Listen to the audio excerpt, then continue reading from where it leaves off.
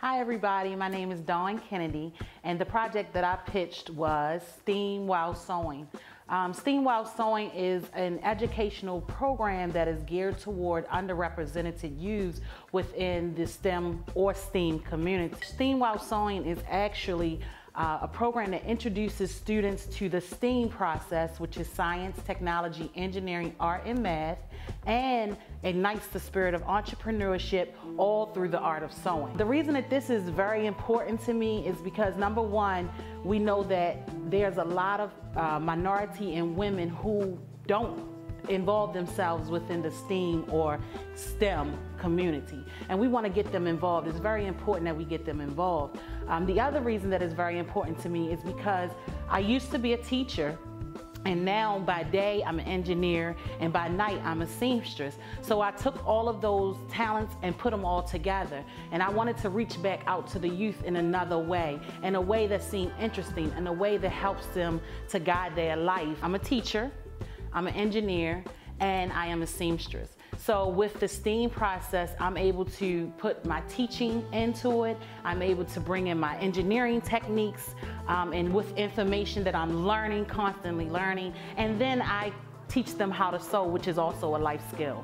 So it brings it full circle. It will have a great impact because I think now in Baltimore, a lot of kids don't know the talents that they possess. They don't know that certain little things that they are able to do, whether they can draw very well, whether they're interested in building with blocks as a little person.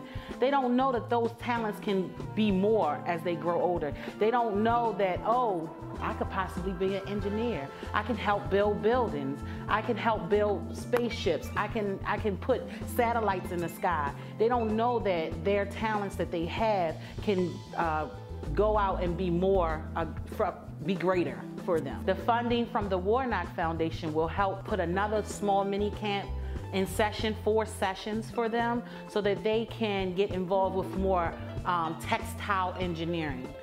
So they'll learn about putting lights into clothing, or lighting up certain things, or programming things to make them change according to what's going on in the environment. I am a Baltimorean. I was born here, I was raised here, I stayed here, I went to college here, I bought a house here, and I see it from a different perspective than what the media puts out there.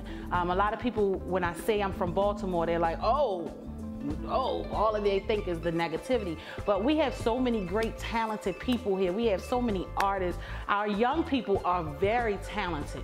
And you know, a lot of people don't know that. Even the younger ones don't know it. Sometimes their mom and dads don't know how talented their kids are. So it's very, I really like my Be More because I take it personal. Like, for instance, I'm from Cherry Hill. So of course everybody thinks of Cherry Hill like, oh no, but I was born, I was raised there, and I bought a house there. And I don't plan on leaving because I think it's a great place, and I think it has a lot to offer everyone here. So I just think Baltimore is a great place, and if people were to tap more into the My Baltimore version of it, they would see what Baltimore has to offer.